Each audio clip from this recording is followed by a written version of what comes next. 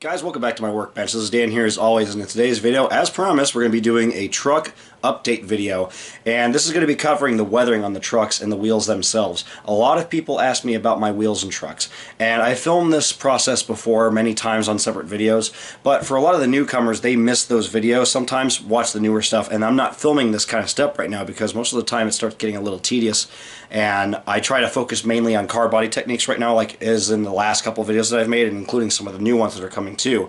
And so I want to put this video out there to get you guys updated on my truck weathering technique. Now, a couple things to talk about with wheels and trucks. My technique is relatively basic in terms of techniques, but I still make my trucks look pretty banger. I try to make them look detailed, and you can take these things as much as detailed as you want, to be honest.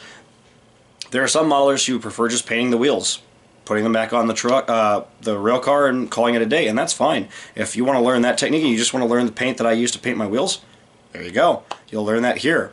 If you are more of an intermediate modeler where you're just learning these techniques and you want to learn like the brushes that I use or like the paints specifically to mix for like the grime tones and things like that, you'll learn that in this video. I like to go in real detail painting the wheels and the truck side frames, making sure all those parts are pretty much covered. I don't normally paint the interior of the truck or around the area of the bolster. I will hit the top of the truck frame and the bottom of the truck frame, and then of course all the edges, the little nooks and crannies. Those are going to be the areas you do want to focus on, and that's how I'm going to be approaching my weathering techniques to actually show you.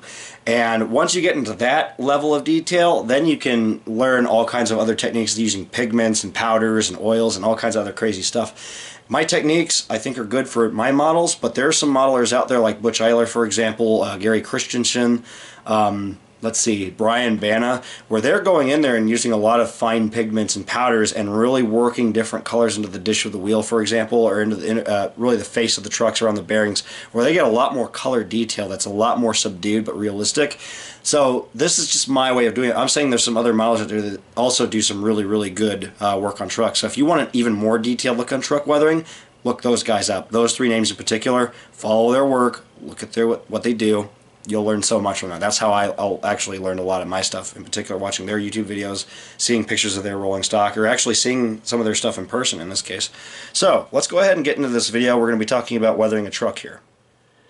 So when I paint my wheels and trucks, I generally use these two colors right here. I have Anita's Earth Brown and Ebony Black here by Americana. I was using Anita's Acrylic Black, but unfortunately Anita's acrylics are now becoming rare and harder to find because this brand has apparently gone out of business and has either stopped producing paint or has kind of smurfed it to another company, liquidated a lot of their products, and are only producing certain colors, I think, is what they're actually doing.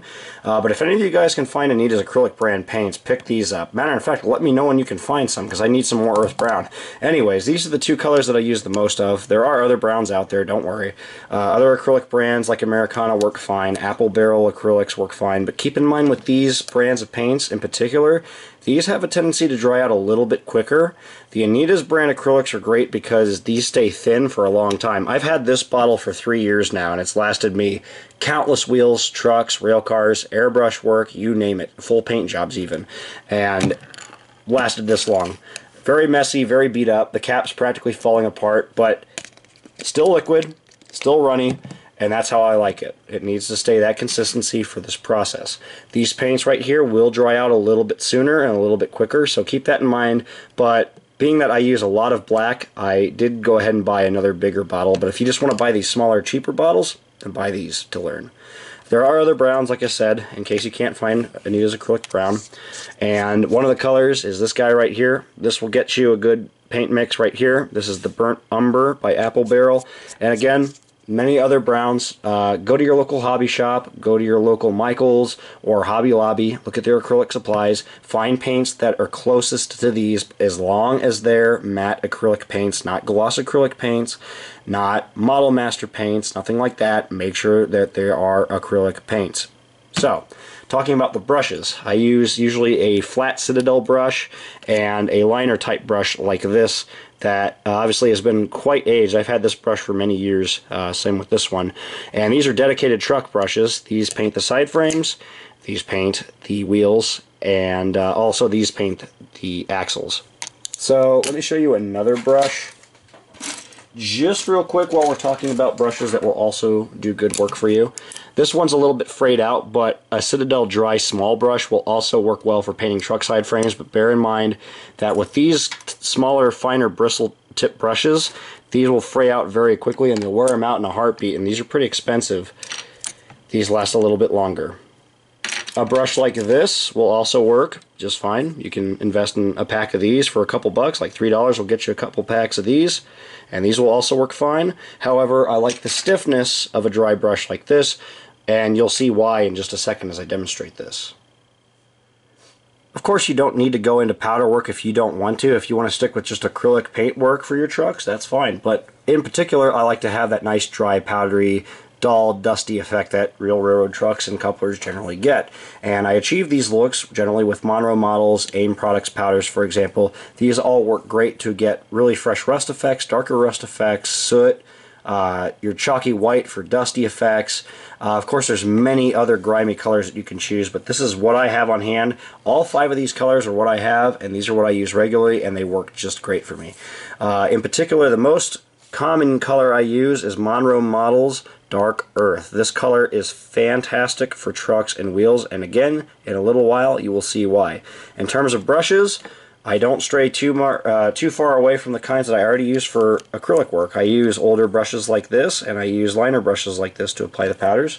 And I also use cheap craft acrylic paint brushes like these to apply the powders. These are very fantastic for applying into all those nooks and crannies of the truck frames and the wheels.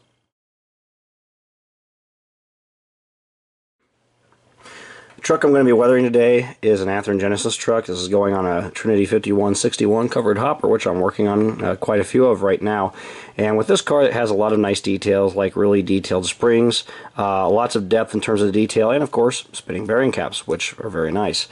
These brushes are the reason that I use these in particular, because these help to get in to all those fine little crevices underneath the trucks, underneath the bearings, and between the springs. That's very important. You want to make sure that all these little areas are covered. Now, talking about the paint, this is not just one paint color. What I like to do is take a little bit of earth brown, add it to my mixing paper. You can use a piece of styrene or something like that as well. Now, a lot of people do ask if I dull coat the trucks in preparation, and what I recommend you use is Testors Dull Coat. Testors has fixed the formula, by the way, guys. You can get Testors Dull Coat again. Just make sure that it's not old stock. Make sure you're getting the new cans, and make sure they're new. The old new product is the stuff that splatters. The new stuff that I'm getting at Hobby Lobby right now and some other hobby shops is just fine. So fortunately, they've gotten their head out of their butt and fixed the formula.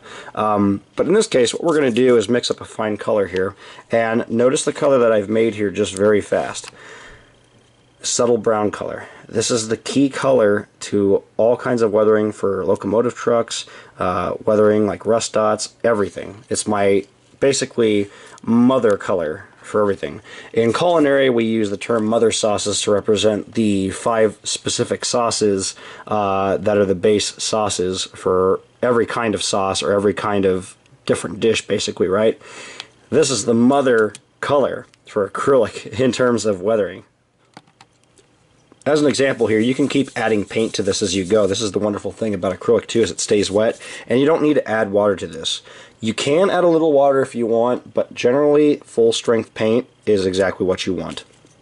So, once you've mixed up a color kind of based on what you see in the prototype, and again, pay attention to prototype photos, because sometimes these are a little bit darker, sometimes they're a little bit lighter brown, and then of course you get different rust tones, which is kind of crazy, which we can talk about in a second. But for the most part, this is the common color that you're going to see. It's a universal rust color that you're going to see. So let's go ahead and start applying this to the trucks. In this case, I actually haven't dull coated this truck, and this is just an example of a truck where you can take and start weathering these without dull coat. If you don't want to have to do that messy process of dull coating, waiting for them to dry, etc., you can just go in there and start applying the paint right to the truck. Okay, and all you got to do is just go in there. Notice the pattern I'm doing here. I go in and apply the paint all over the truck side frame, and then I go down in a vertical pattern like this, just like this, until it's pretty even. You want the paint pretty even, but you want to have that texture on it. Notice that we've hit all the nooks and crannies, and we've pretty much prepared that first part of the side frame. Now we switch to the other side and do the exact same thing. And again, you can just keep adding little bits of color to this paint. Once you get going, it's really, really nice, right? You can just keep adding to this, and you can paint wheels and trucks all day if you want to. The paint will just keep going for you, and you just keep adding more to it. If you're using paper like I am, though, I would advise to not keep working in the same spot, because then you start picking up fibers and things off the paper as the paper starts to disintegrate. Normally, I don't work in the same spot over and over again like I'm doing right now. If I'm just doing one car, you're fine. But if you're going to do more than one, actually quite a few, like I just suggested, then I would suggest adding paint to different areas of the paper so you don't have to worry about it shredding. But as you can see, very quickly we just painted the truck, and I'm now going to go ahead and paint the axles. Be careful when painting axles, because a lot of times manufacturers will use an all-metal axle, which is just great.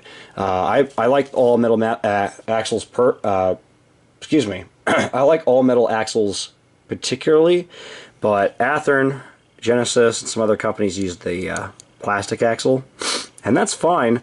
These paint up a lot easier and a lot quicker, but the axles on, say, a Tangent truck, an Atlas truck, something like that, where it's a little bit more detailed, those will generally be an all-metal axle, and with metal axles you might have to apply 1 or 2 coats, sometimes 3 coats to the axle to get it fully painted. So that's just a rule of thumb with these axles.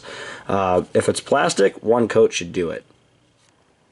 Once you have the trucks reattached to the car, then what you can do is paint the wheels. I wait till this step. I don't try to paint the wheels on the trucks unless the car is actually reattached to the truck, just because trying to hold the truck and paint the wheel is just too tedious. I use straight earth brown. Of course, you can use a color like this, again, a burnt umber, kind of depending on your prototype. Some of these cars will have a darker rust, kind of like this. Matter of fact, let's use this today. Let's change it up a little bit. Why don't we use some of this color as a demonstration? Normally I use the earth brown though, but you know, this is the fun of filming. We're going to get to play around with this a little bit. So what I like to do is set the car up comfortably where it's at the height I need it to be. I prop it up with a tool like this, set it on a napkin so it's not just straight down on the table. Also, because this does have fresh oil, which I'm also trying to protect. And in this case, we can take this burnt umber color and we can start painting the dish of the wheel. I grab fresh paint at a time and then go in and paint the inside and outside of the wheels. Now, this dark brown color matches actually fairly well to what you see on real railroad wheels. It's usually this dark brown color, and this actually works really well. As you can see, you get a really convincing, realistic brown color. So let's go ahead and move this over. Let's go ahead and start painting these wheels as well. You do, again, you go in, you paint the dish of the wheel, and this is how fast I can get these done generally. You can see, you just go in there and you start spinning that paint around relatively quickly. Gets the job done. And then you paint these parts of it as well. Not worried about the wheel itself. We can clean all that off here in a second. After you've applied your paint, what you want to do is take a Q-tip. Not for all cars, but most cars in general, the rims of the wheels, the outer piece of the wheel that makes contact with the rail, that part is always going to stay a shiny silver. And also because you want to make sure that your wheels are clean when running down the track. Railroad wheels can be dirty. It doesn't matter if they're running through mud or anything else, but in our scale world, you want your track to be clean, and that also means that you want your wheels to be clean. You want really good contact and clean wheels, because that in turn will get caught up on your locomotive wheels and it'll cause you some problems. So we want to make sure that these wheels are really, really tidy. Some people will use a Dremel to polish the trucks off, especially if you're using dull coat. That's a good idea. But if you are going to dull coat your trucks and your wheels, then what I recommend you use is 70% isopropyl alcohol like this, dipped on a Q-tip, and you rub that on the part of the wheel and it'll take that clear coat off, and that'll take care of that for you. So as you can see, we now have a really nice set of completed painted wheels, and at this point you can leave them just like this and call it a day, and they'll look absolutely fine. And again, you can even mix in some different colors like earth brown and this color mixed together, for example, if you want to. You can do a bright orange color to represent a new wheel.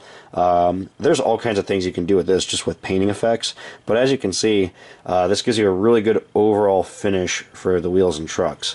Now, another thing you can do is also paint your bearings the similar color. And if you're going to paint the bearings a separate color or try to match it to the truck, then what you can do is take a fine tip brush like this, and you can also paint those bearings just like I'm doing here, for example. And you can see it gives you that effect of this all being different components, different pieces, just like real railroad wheels. So let's go ahead and do that on this car because I'm having so much fun, honestly, doing this. It's kind of fun playing with these different paints. This is the first time I've ever used this paint on railroad trucks, and I actually really like it. I'm not going to lie, it looks really nice. So there's an example of like a painted bearing, for example. You can do something like that. You can even paint these springs a different color, which we can do on this car as well. We can come in here and paint the springs just like that. And when all this dries and it's not as glossy, it'll be this really subdued, subtle color change. And right there is just the detail you can accomplish with just the paint technique. But we're going to take this a step further with the powder work in the next step.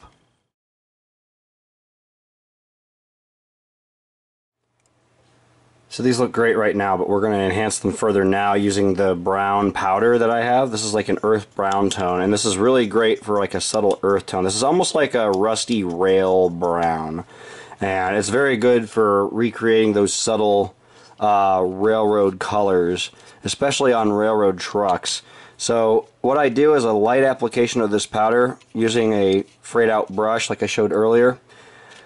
And essentially you take the brush and then you just very quickly rub it into the side frame of the truck. Now the acrylic paint that we've applied to this leaves a texture to it. Also keep in mind I have not dull coated or sealed these trucks in after I applied the paint. I don't ever normally do that. Some cars, if the trucks are attached and there's a process, like say I need to add more oil to the sides or have to seal some decals in at this stage, then if I spray some dull coat over them at that point, you know, it's fine. It's no harm done. But at this stage, I have not dull coated these in. I don't normally do that. Only in certain circumstances. Now at this point, while we're talking about dull coat, I will not seal these trucks in with any kind of sealer, flat coat, or anything when they are completed. I'm going to leave those like they are. I want the powders to have that fresh, bright tone. And again, I'm doing these with the intent of not touching them. I see a lot of modelers pick their rolling stock and locomotives up by like the trucks and wheels, which is really weird, and I don't recommend you do that anyway because you can drop anything. And with this kind of weathering, you don't want to do anything like that. So what I'm just doing here is I'm applying some powder. Matter of fact, I'm going to hit some up on these shaker pads real quick. There we go. And you can see it gives you this nice subtle brown tone. It looks flat, it looks dusty and dirty, it looks like something you wouldn't want to rub up against in real life. So, after we've done that, now we can come in here and do some really cool effects. And the effects that I'm going to do is some powder above the bearings. The bearings often get a bit of heat rust around them, and on these Genesis trucks, these are really good to model that on. What you do is you take a medium rust tone powder and you can apply that to the tops of those trucks like that, and then very carefully just subtly blend that back in like that, very subtly. You can see that color's there, but it's very subtle. That's what you want. Now another little trick you can do at this point, if you choose to, being that I'm modeling some of these cars which are in grain service and various other services where the load and the commodity might be kind of dusty. At this point I could take some of this white powder that I showed earlier. I just picked up a nice big amount of this, and I'm going to try to take some of it off. I don't need a whole bunch of it, and I'm just going to try to kind of dust this on like this, and then real quickly I can kind of blow some of that off, and you'll see this effect that you get. This is one way of doing that, and this is normally how I tie my wheels together. You get this powdery, dusty effect. You get the grime from that darker powder, and then you get the rust from the bearings.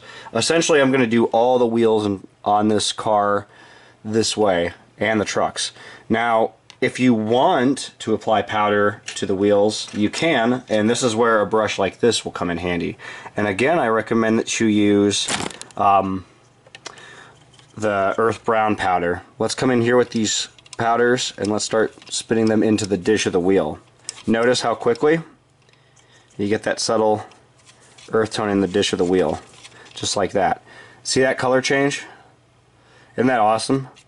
It just creates this really, really awesome flat, grimy effect that just looks very convincing. That looks like a real railroad truck that should be spinning out there somewhere, and it just looks fantastic. So something I like to do towards the tail end of this process, and this is obviously something that's optional, is to add some of the mud splatter.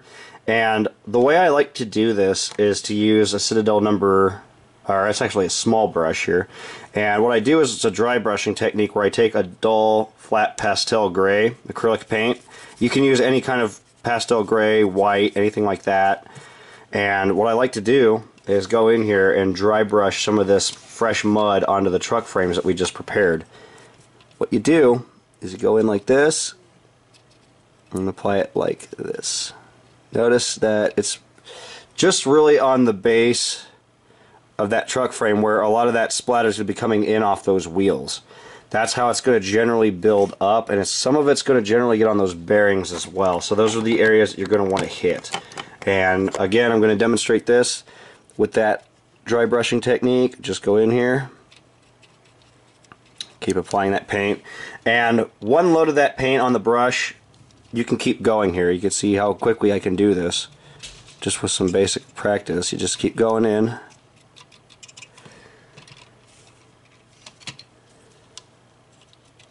Keep applying that paint to the side frames as much as you want.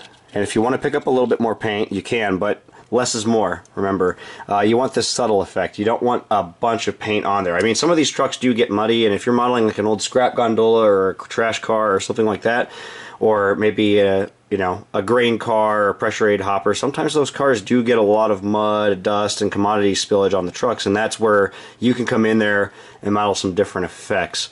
But this is just really my general way of modeling railroad wheels. Now, one other little technique I'm going to show you guys here is modeling a replaced rail wheel, because oftentimes when these wheels get damaged or get flat spots, they'll replace the wheel. And oftentimes when you see a brand new wheel, it'll have a lot of fresher rust on it. Sometimes more of a reddish rust, and then sometimes, in this case, like a brand new wheel, it'll have this bright, vibrant rust. And this is where fresh rust comes in from AIM products. What I do is I use the same brush I did earlier. I come in here and I start brushing on some of that orange powder into the dish of the wheel like that. And then what I can do is also hit that bearing just a little bit like this to make it look like the bearing is also rusty and fresh. Then, don't forget the inner wheel, also just as important. Come in there, get that powder in the dish, just like that. Matter of fact, while I have some of that orange powder up, I'm also going to hit the inside of that knuckle too.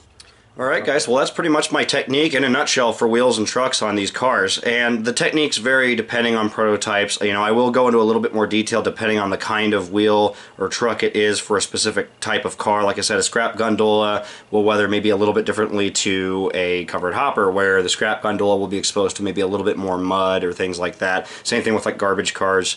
Hoppers, depending on what type they are, the commodity might get all over the trucks. Depending on the region, there might be a little bit more rusty. Here in the East, I see a lot of trucks that are weathered just like this, so this is how I've based my technique on, but it can change kind of depending on where you are in the Midwest. Out west there near California, sometimes you see a lot more of that darker, grimy rust. In Canada, you see more of like a wet, brighter rust sometimes. So kind of weather your trucks based on prototype and your location. Kind of pay attention and study the railroad wheels that you see in normal real life, and you can adjust these techniques accordingly. But these techniques will apply for just about any kind of car in any way.